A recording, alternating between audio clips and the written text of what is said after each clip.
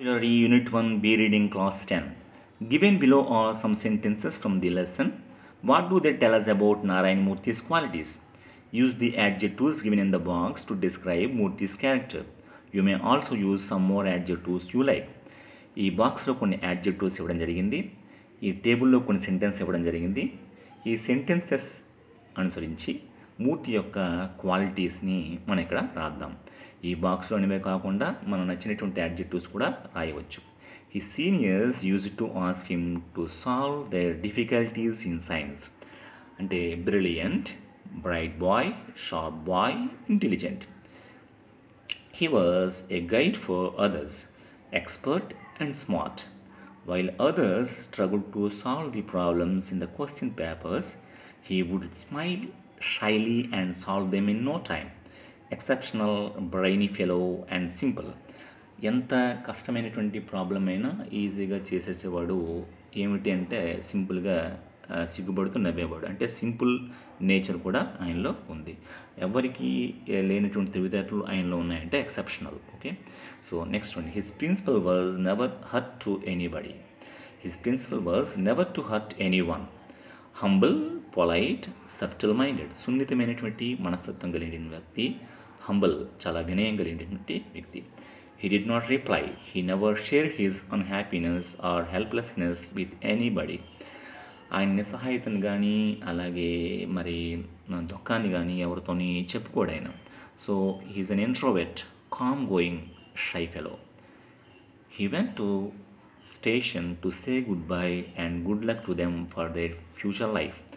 అతని ఆయన ఐఐటీలో జాయిన్ అవునప్పటికీ తన తోటి స్నేహితులు బాగా ఉండాలని కోరుకున్నాడు కాబట్టి ఎంకరేజింగ్, ఫ్రెండ్లీ, వెల్ విషింగ్, ఇతరుల శ్రేయస్సును కోరుకునే వ్యక్తి. He never use to help of any caste, community or political connections to go up in life. జీవితంలో పైకి రావాలని అతని కులాన్ని కానీ కమ్యూనిటీ కానీ రాజకీయ బలగాల్ని కానీ ఆశ్రయించలేదు. అంటే సెల్ఫ్ కాన్ఫిడెంట్, అన్కాంప్రమైజింగ్, ఎథికల్ అంటే నీతి కలిగినటువంటి వ్యక్తి. ఫిలాసాఫికల్, తాత్వికత కలిగినటువంటి వ్యక్తి. హార్డ్ వర్కింగ్, శ్రమను నమ్ముకున్నటువంటి వ్యక్తి. Next one. He built a team of people who are equally good. తనతో సమానమైనటువంటి మంచి వ్యక్తుల్ని ఒక టీమ్గా చేసుకుని ఆయన ముందుకు సాగాడు. Encouraging, manageable, constructive and unbiased.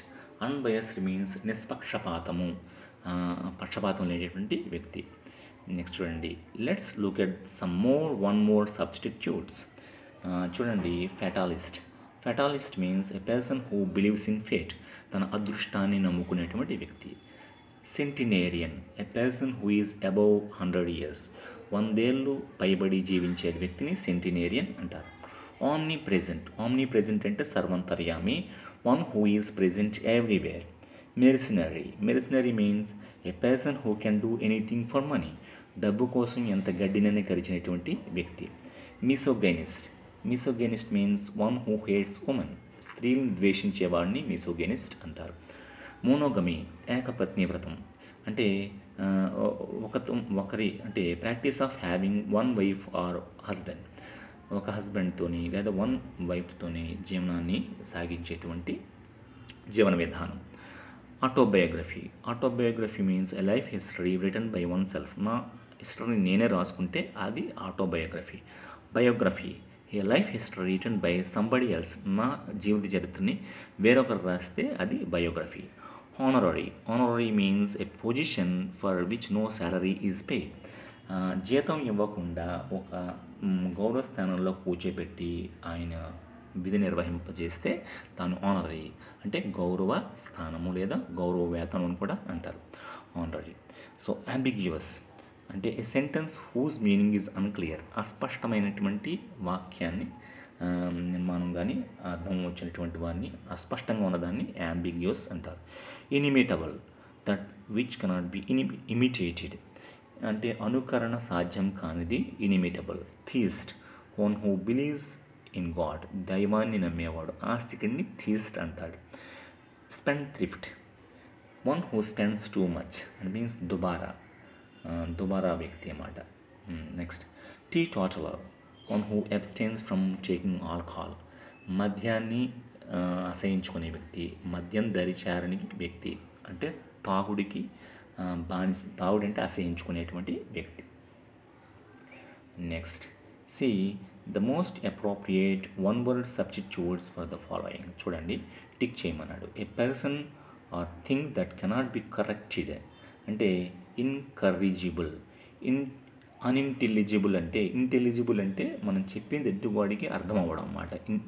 ఇంటెలిజిబుల్ అంటే అర్థం అవ్వడం, అన్ఇంటెలిజిబుల్ అంటే అర్థం కానిటువంటిది, ఇండెలిబుల్ అంటే అది చెరపడానికి వీలుగానిది, ఇల్లిజిబుల్ అంటే అది అస్పష్టంగా ఉన్నటువంటిది, ఇన్కర్రిజిబుల్ అంటే అక్కడ కరెక్ట్ చేయడానికి వీలుగానిది అన్నమాట.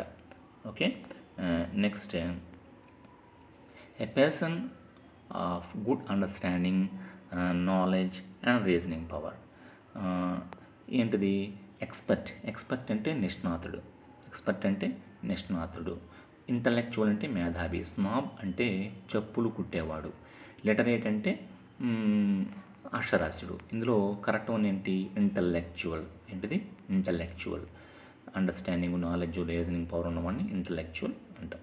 ఏ person who knows many languages. ఇక్కడ లింగ్విస్ట్ అంటే భాషా జ్ఞాని, గ్రామేరియన్ అంటే వ్యాకరణం తెలిసిన వ్యక్తి, బైలింగ్యువల్ అంటే రెండు భాషలు తెలిసినటువంటి వ్యక్తి, పాలీగ్లాట్ అంటే బహుభాష కోవిదుడు. Okay, next one who possesses many talents, versatile. What is the right word here? Versatile.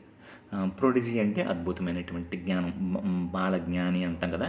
Exceptional అంటే ఎవరికి లేనటువంటి జ్ఞానం కలిగి ఉండడం. గిఫ్టెడ్ అంటే కొన్ని అద్భుతమైనటువంటి లక్షణాలతో పుట్టడం అన్నమాట.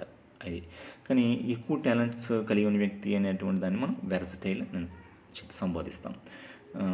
అలాగే words inscribed on a tomb అంటే సమాధి మీద రాయబడినటువంటి అక్షరాన్ని పదాలను ఏమంటాము? సో ఇక్కడ ఎపిటాఫ్. ఎపిటోమ్ అంటే ఉదాహరణ, సినోనిమ్. ఎపిస్టల్ అంటే ఎపిసల్ అంటే ఒక అక్షర సృష్టి అన్నమాట.